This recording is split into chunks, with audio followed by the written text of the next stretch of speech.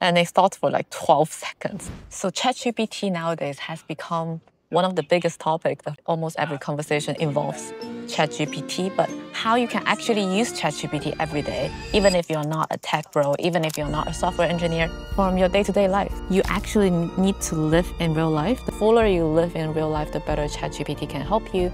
In this video, I'm just going to share with you 3 actual use cases that I've been using ChatGPT in the past 20-something months. It's not about being perfect. It's not about being an AI software engineer. It's also not about being someone who understands all of these, how it works. It's more about giving you back the time that you don't have. And these are the tricks that you will get to use no matter who you are in everyday life.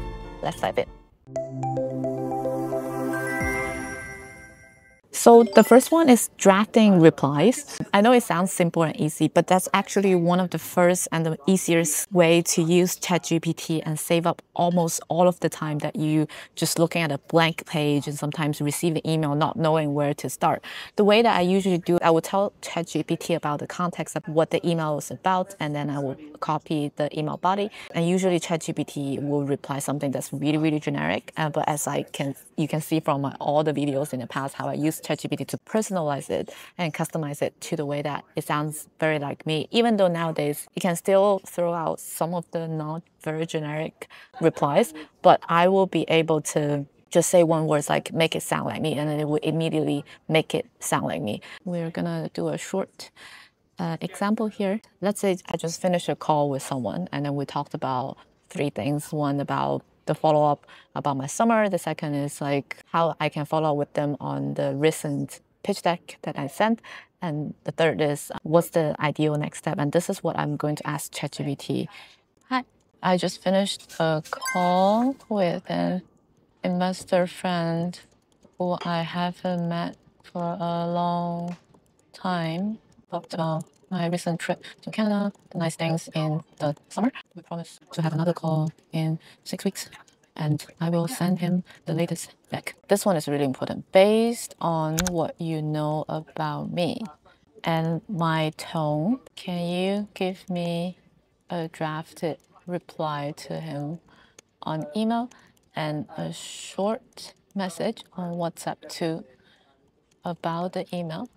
Okay, so this is an imaginary scenario. I don't know how my ChatGPT will actually respond because my ChatGPT already knows too many of my... Okay, so it's like really quick. It says that I'll draft both the email and the WhatsApp follow-up for you. Draft the email. Great catching up today. Hi. As promised, I'm attaching the latest deck for secure. It's just using my company's name. And I'd love to hear your thoughts when you get a chance, and let's plan to circle back in about 6 weeks. As we said, I really enjoy our chat about Canada summers and your big move to California. It's a very structured way to reply. I, of course, can write the same thing myself, but this is just a very, very basic response. And also at the same time, it gives you another message, right? And then it's just, at the minimum, it saves you time to type out all of those messages, and in a very nice formatted way. It also sounds like me, because I always tell people I hope the sunshine makes the transitions. Always add some kind of human. Say that, oh, do you want to also add a one-liner in the email to remind him you're actively building without being pitchy? This is a very good, I would say, brainstorm partner and a sparring partner, and someone who knows what you want to do, and almost always add another step, and then I will say, oh yes, sure. You don't always have to use it, right? Because it's just a way to see how else you can be better in terms of these reply. Afterwards, it says that, oh, we're in an exciting phase now, building the MVP and start early conversation with partners. So I would like your thoughts when you get a chance. And then it just starts to go into like a subject line variation, that kind of thing. It's not very necessary at this stage, so I will just pass it. The second one is very fun because the second one is actually, it's very useful for everyone. I just live in ChatGPT every day, so I start to ask it to plan the small things for me. I will be like, now I'm in Barcelona, I need to find the closest and the best hair salon because I really, really need a haircut. And because it knows my schedule of the day, it will be like, oh, this one to where you stay is 5 minutes, it's 10 minutes away by walking. You can possibly book online, but if you cannot, you can also walk in. It's a real case for me, right? But I think the best way is just incorporate it into your day-to-day. And it's best when you're going to somewhere that you don't know that much. Sometimes you can still make mistake, so it's very important to check. But I will just show you how it could be done. It's not always perfect. I always ask for like good cafe recommendations. Okay, let's say I am going back to Hong Kong in January. Can you give me 3 coffee shop options within 10 minutes walking distance of Wan Chai station? Any new ones? Great coffee and good vibes. I think this is very good because otherwise I will have to like search the internet myself. I would need to go through and filter out all the information. Now it just gives you everything. The cool thing is now it not only gives you the links, but it also gives you the photos. Search the local provider. Hong Kong is they use OpenRice more, and then maybe in the US they use like Yelp. It might not always be true, right? And for example, this one, I think it's not very correct because I know Hong Kong inside out. So I asked for newish coffee. First, summarize my request: newish coffee havens after Wan Chai, where the vibes are mellow, the Wi-Fi is solid, and the coffee is top notch. Great, great summary.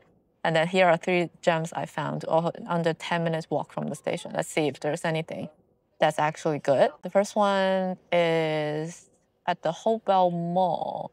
So this is a new mall opening in Hong Kong, so kind of, and it also gives you like the reference. It's 5 new coffee shops in Hong Kong, January 2025. Bakery by the Grand.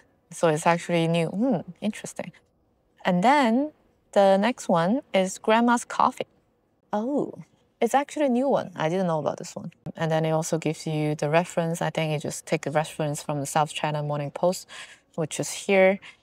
Blink and you miss this tiny independent spot in Wan Chai. And then you can see more on Instagram. It looks like a very cute spot, particularly like all of these turtle lattes, which suits your January mood. So now I'm gonna refine my search. Can you also give me some spots near Admiralty and Star Street? Do you have anything similar to Elephant Ground or Blue Bottle? You might have personal preference and you know what is good for you. You can always give it an example so it can give you more relevant choices. Now it gives me more relevant choices that I actually like in the past. Any new ones? Ah, new coffee spot. There's no newly launched cafes in 2025. Blue Bottle, Blend and Grind, Amical Coffee. I actually don't know about this one.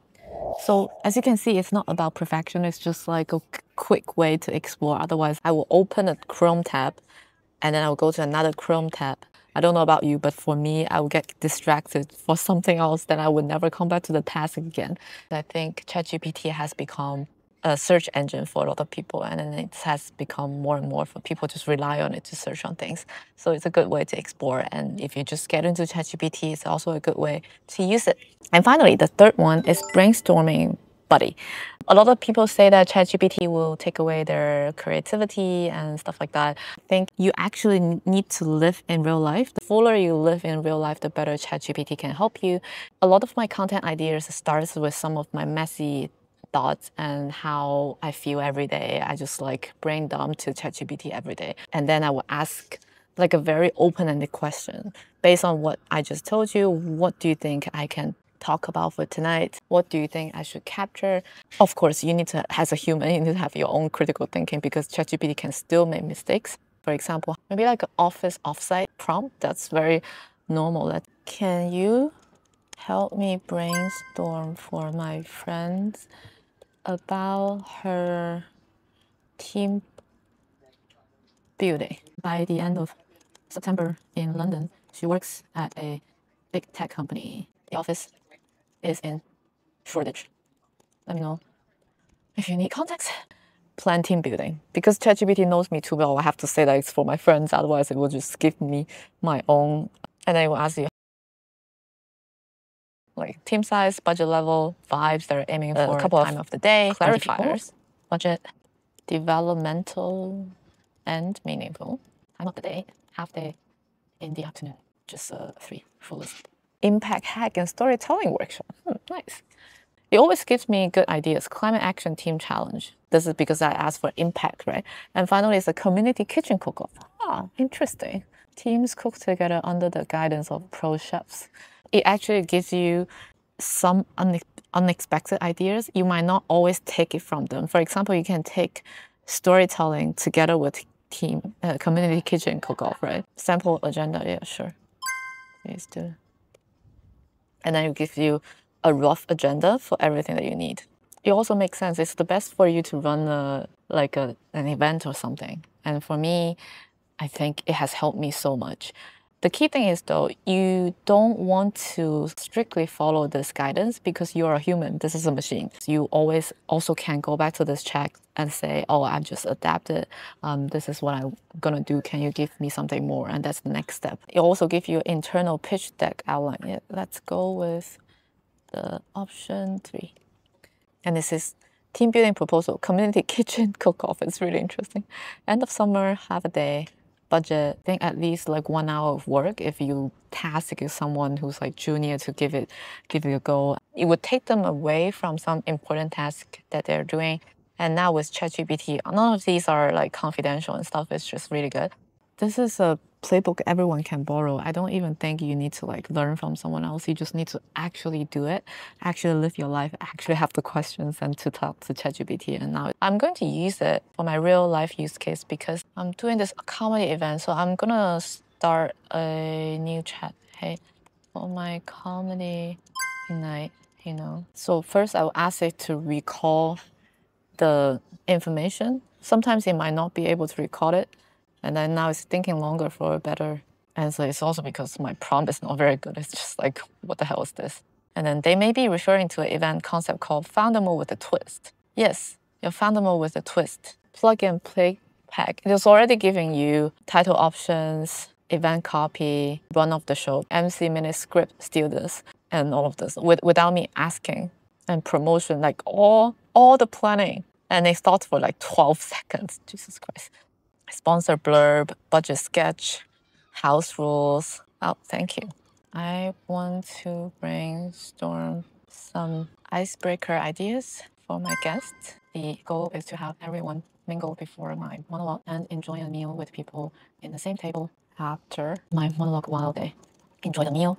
And finally, have enough to share on the stage during the open mic session. Some idea I've been thinking is highlight of the week. 5% spicier, 2 truths and 1 lie.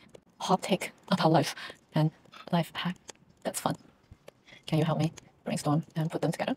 Get people talking across tables and then leave them with nuggets that they can bring back up during open mic. Since the flow is mingle, your monologue, shared meal, open mic, we can design the questions that starts light, gets spicier, funnier, and end up with shareable prompt.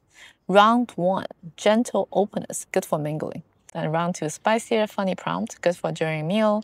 5% spicier, 2 truths and a lie. Hot takes about like meetings should only be like all of these. Your most ridiculous founder fail or work blobber.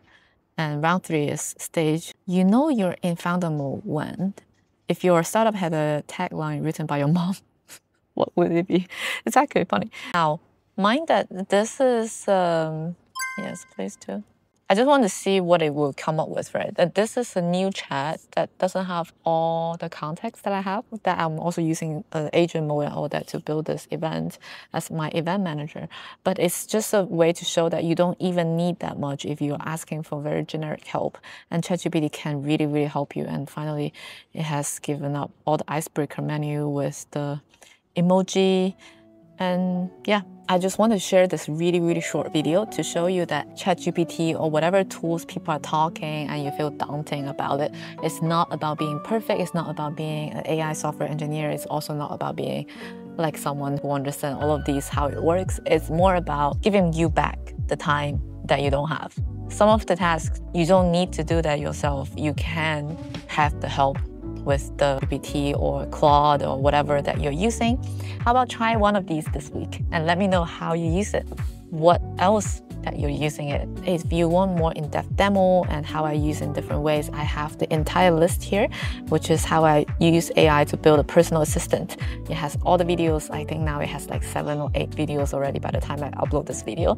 Link in the description as well. I also have some other prompts that help you to run your day to save some of your time. And I really enjoy sharing the way that I use ChatGPT with all of you. I appreciate you. If you like this video, give us a thumbs up and follow the channel for more, and share the other videos on this channel that also helps you. I talked a lot about life design, how you can actually live a better, meaningful life, and about my founder journey on this channel as well. Follow for more. This is Lydia. I'll see you in the next video.